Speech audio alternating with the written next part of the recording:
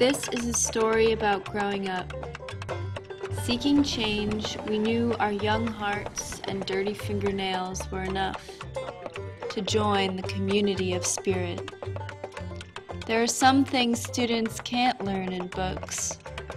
We needed something of our own. We are growing up, and this is where it starts.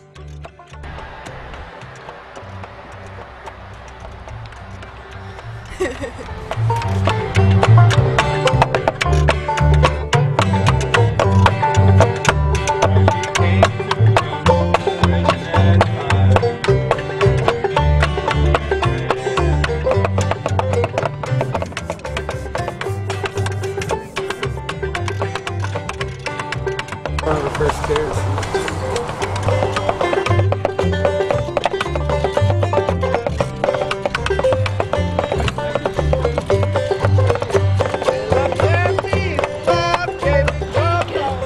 Have you ever seen a zucchini that big?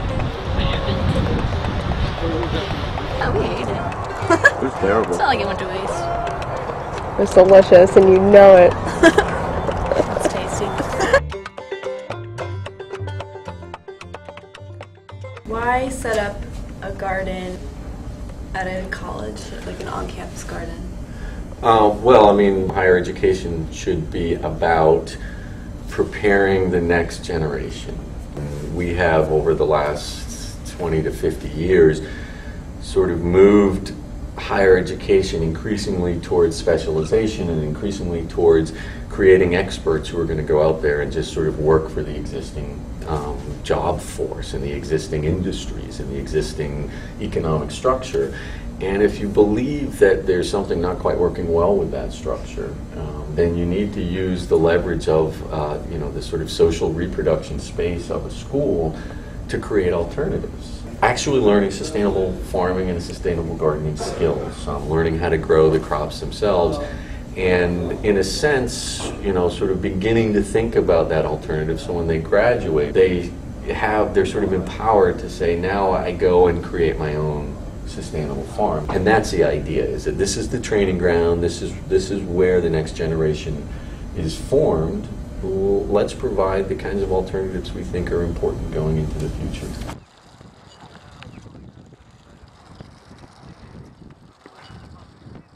Previous to the construction and growth of this garden, there was a sense on campus that we were very much an environmental community, but it was factioned and it was scattered about. The growth and the greenery and the labor that went into creating this garden has kind of organized that community and centralized it in a way that a lot of things on campus haven't been able to do. It's really hard to start a garden from scratch. There's so many things that go into it, more than just planting seeds. There's so much planning and cooperation between other people, so I've been able to watch it grow from just a few people's plans into an actual producing, huge, beautiful, growing thing. Fall semester 2009, last fall semester, is planning, researching, interviewing people who worked on gardens and farms at other colleges, doing a lot of research on farming in Florida, just really building a comprehensive plan and design for essentially a fully functioning farm on campus that could feed lots of people. It was an extremely difficult project to pass through the administration. So in the winter, I believe the project got downsized and turned over to the students. So it was an entirely student-run project. The school told us at the end of last fall semester, like at the very last minute, that they didn't really want to include the garden into their budgeting and their plans until next fall, which would be fall 2010. And the students really, like, as student leader, I personally didn't feel like that was a good idea. So we scaled the whole project down to a pilot project to gauge how successful it would be, and we started building it this semester.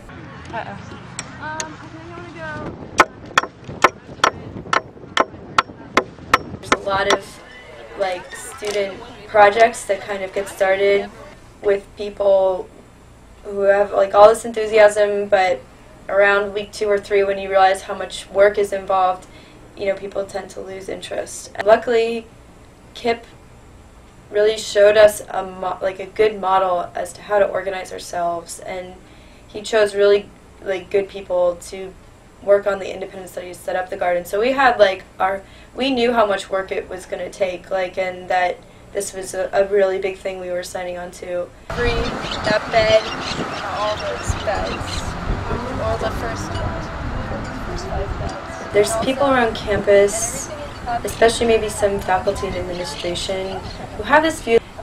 Undergraduates are kind of, for the most part, incapable of organizing themselves enough to have an extracurricular project be so successful. I think this is the first project that has really proved that students are capable of doing it. We are capable of working together and being mature enough to, see that all the grunt work is done and all the tedious sort of organizing and delegating and communicating is done to make our project successful.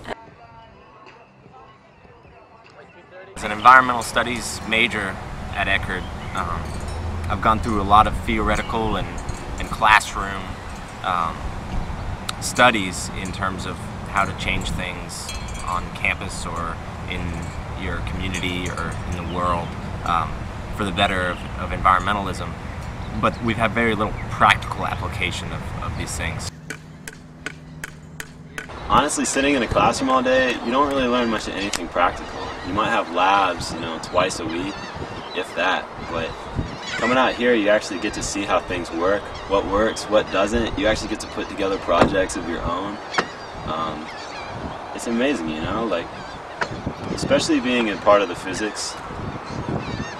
Everything we do is really on a sheet of paper. The teacher can tell you how something is, but it's maybe not necessarily that way all the time. Plus, it's hard just to relate knowledge between one brain and another in any sort of effective way. I think it's a lot better to actually go out and see something happen and see how the world works and just have real life examples for your learning.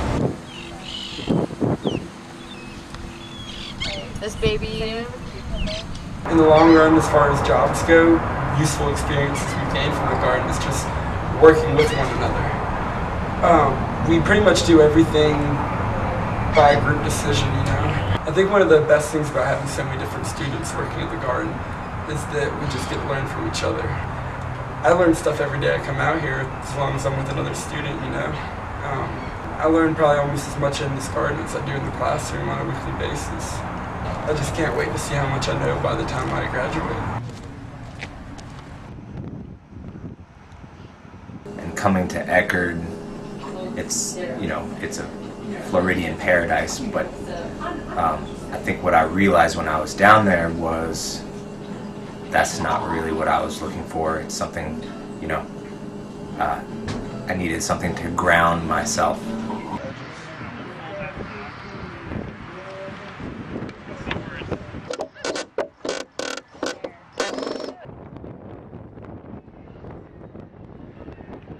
Pretty amazing being able to be so in tune with a cycle that's inevitably connected to you, so much that we have and need comes from plants, and being able to kind of help that system go on is really interesting and really important for people to understand how things work. It's really cool watching something grow under your care.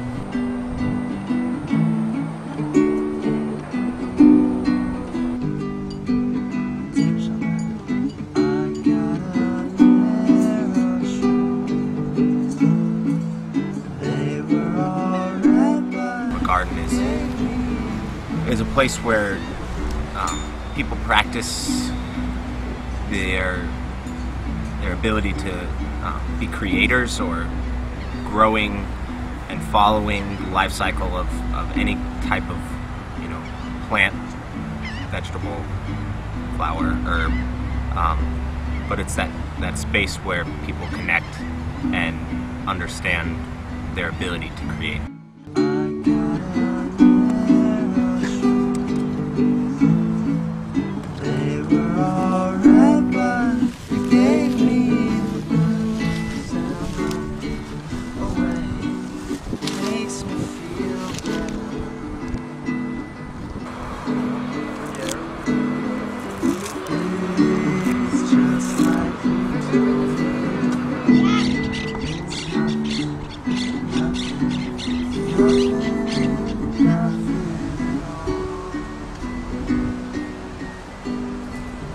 It's a place where you can become in contact with like your ecosystem and become part of a natural process.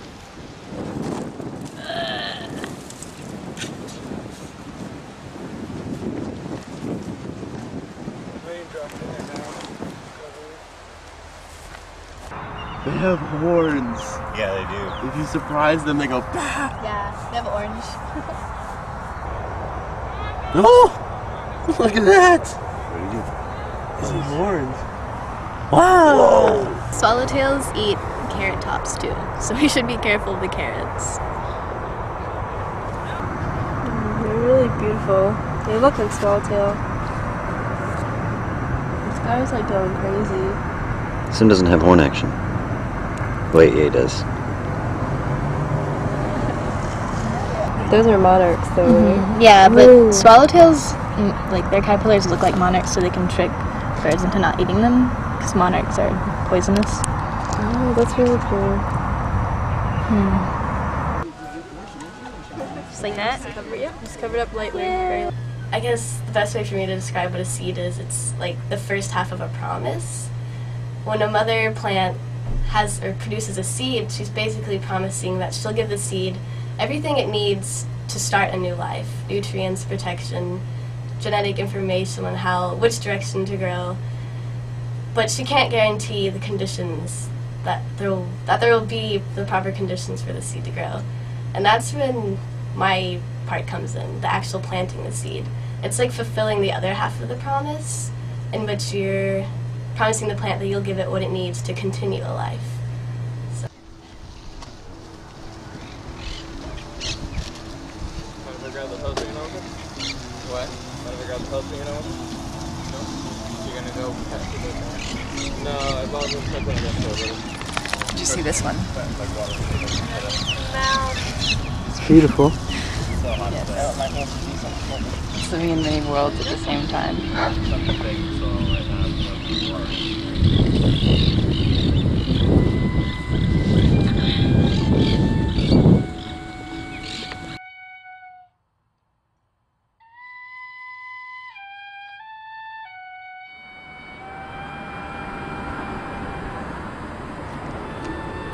I've swam and ran up the hill. I've danced and farmed. I stopped to smell the flowers and learn how to beatbox. Playing my flute to the ocean and painting by the river, I can't help but love the darkness and love the sun, who gives me heat, life, and sunflowers. Our minds are just ripples on the sea, and our hands are our livelihood. Our heart is actually inside our lips when they open.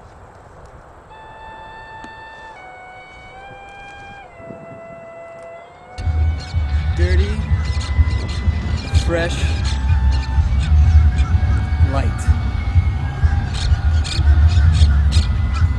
Hey, come on now, light is the same as sunny. No, different kind of light. The opposite of heavy. The opposite of heavy, light. Not like light, no photons. I feel light out here.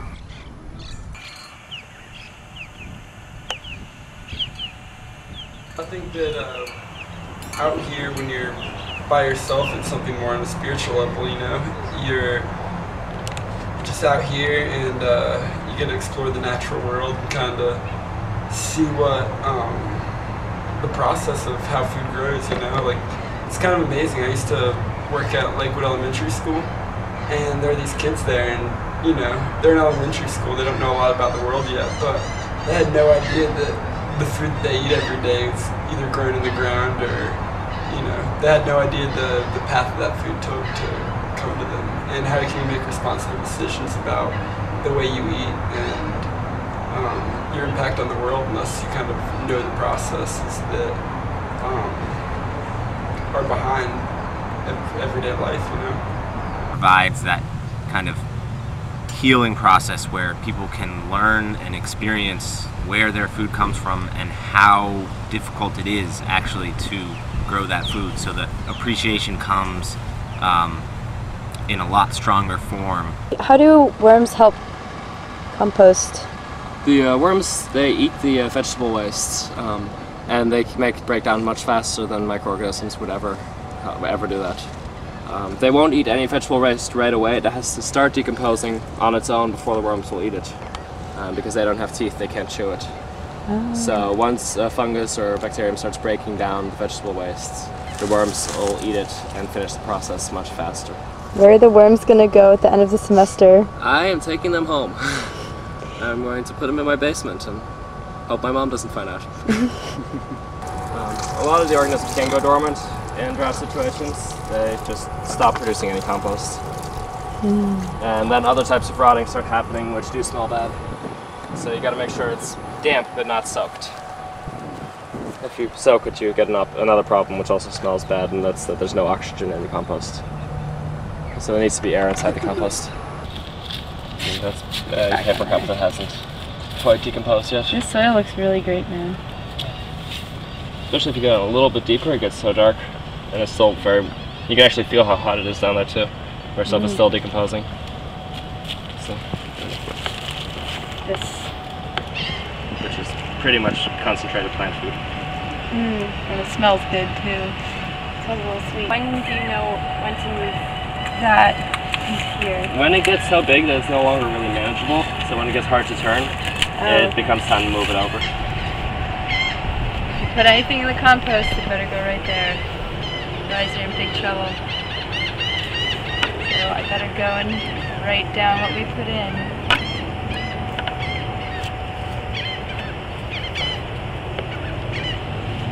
Catfish set all this up. He's really serious about compost.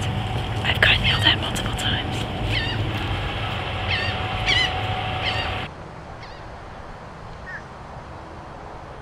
Gardening is where the universe and the soul sort of meet each other. It's where we bring nature inside of ourselves and make ourselves. And so it's probably the most critical relationship that we have, and most of us don't do it, yet all of us eat.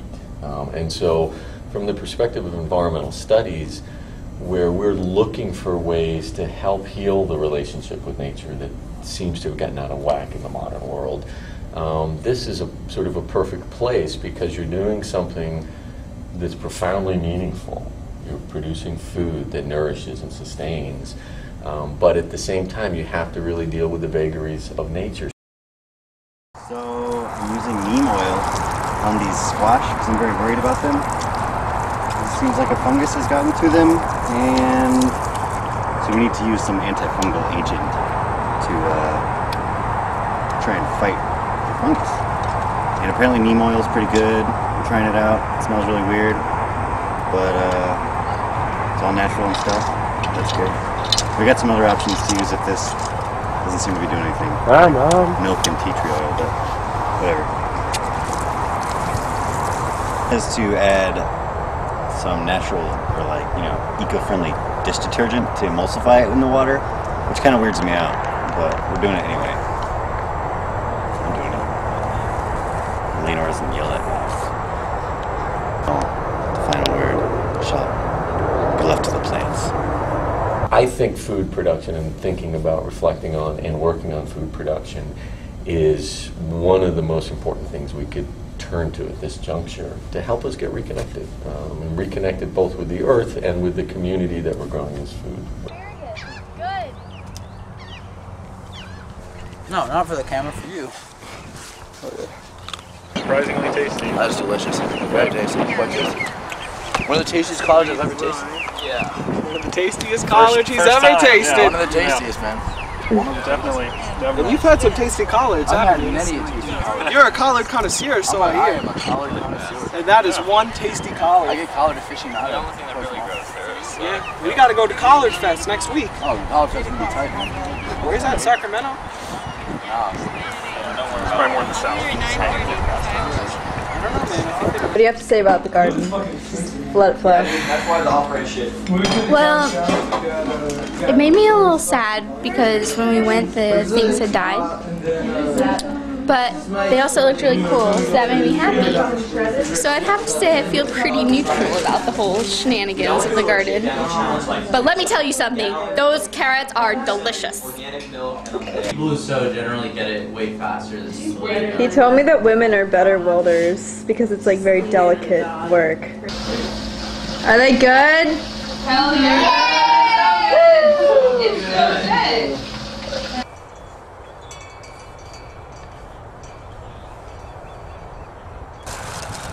What's this guy? What's he doing? He reseated himself. Huh? He reseated himself. Did he? Mm-hmm. Why over here? Because there were peppers here last year. What's that? Is that a weed?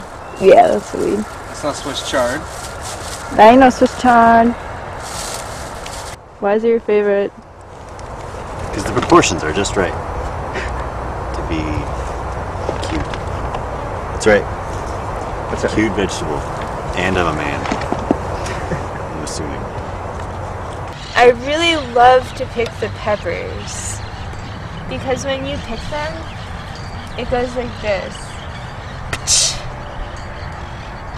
And you get to hear, with every pepper you pick, you hear this sound of absolute satisfaction that goes. And with every, there's another pepper. And with every pepper, there's a better world.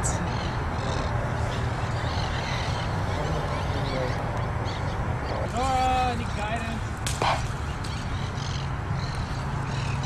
Nora! Look at my Saurus. Look at my dad's Saurus. I mean, the first bite's not that bad. Ooh. Ooh. Bitey. This is definitely spicy. Ooh, it's real spicy. Why is it so spicy? It's as spicy as a arugula I've ever had.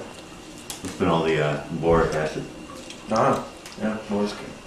I like 3. I think 3 is a better number for a bundle. Don't you? A 3. Okay, 3. It's a bouquet. 3 is the lucky number. 3 is the most stable number. Well, we're tying these veggies here into small bundles so that we can display them on our table tomorrow at the Festival of Hope. And any onlookers or students who are participating or passing by in the Festival of Hope will be able to stop at our table and grab some free produce, fresh, local, organic produce. How local? As local as it gets, my friend. Alright, I'll tell you more. Oh yeah, I'm telling you, buddy. It's right here on campus. On campus? Oh yeah.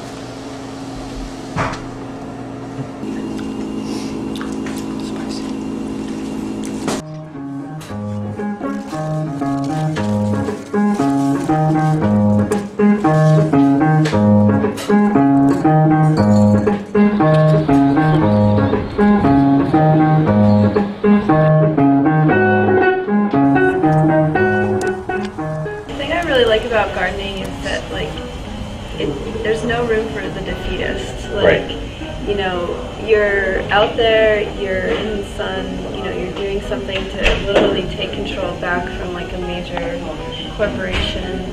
And I feel like on campus, like, a lot of young environmentalists I've worked with, like other students, there's this feeling that, like, oh, we're too late, there's nothing we can do.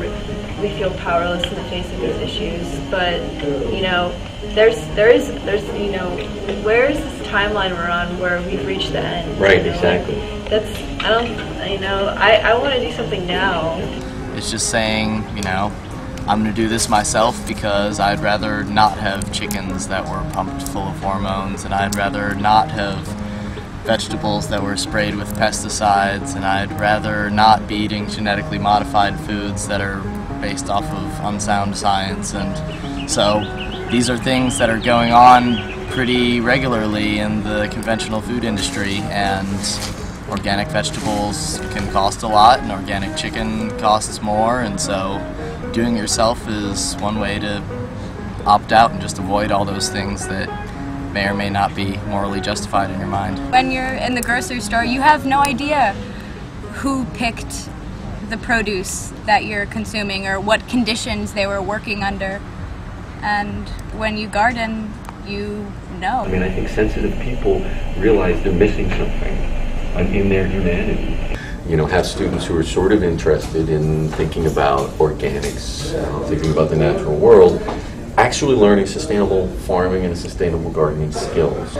And in a sense, you know, sort of beginning to think about that alternative, so when they graduate, they're sort of empowered to say, now I go and create my own sustainable farm. And, you know, we already have graduates who are starting to do that. You know, I think of Dylan, who went through a number of my different classes and now is trying to start a sustainable urban farm in Durham, North Carolina.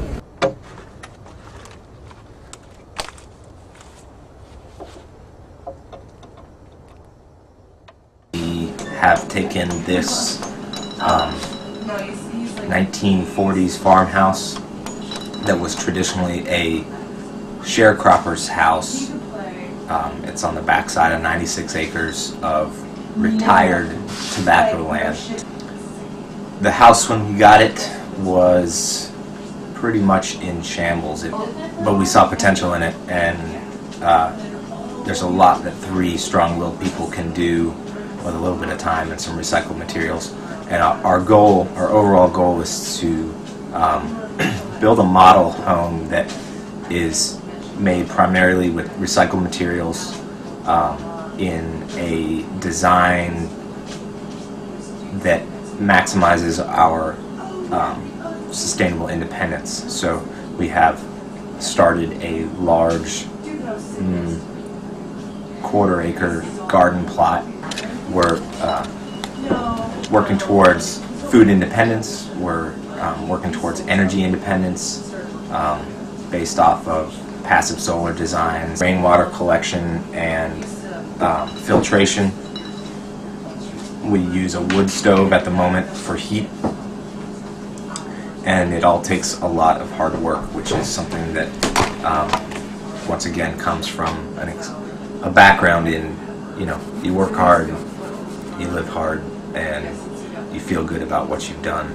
Definitely using the skills that I learned during the creation of that garden. The other skills that I'm using now are the people management skills, and just general meeting skills, because I think that's one of the greatest successes of that garden was open meetings that, you know, ideas bounce around and things become concrete. Those are the type of skills I'm using now, living in a multiple person's habitat. It's an effort in joint growth, in joint learning, and in the ability to provide for yourself and not rely on much else. So that's what we're attempting to do, grow and build.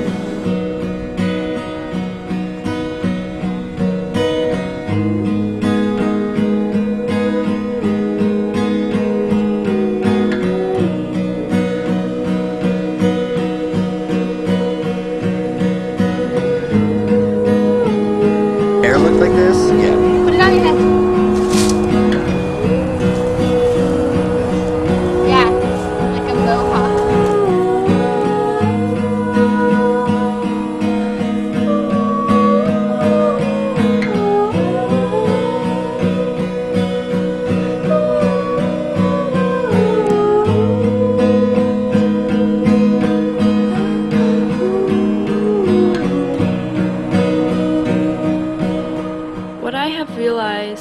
is that my friends and I are capable of creating a space where social change grows through establishing an alternative culture. We are capable of doing it, and I know that we will continue doing it after graduation.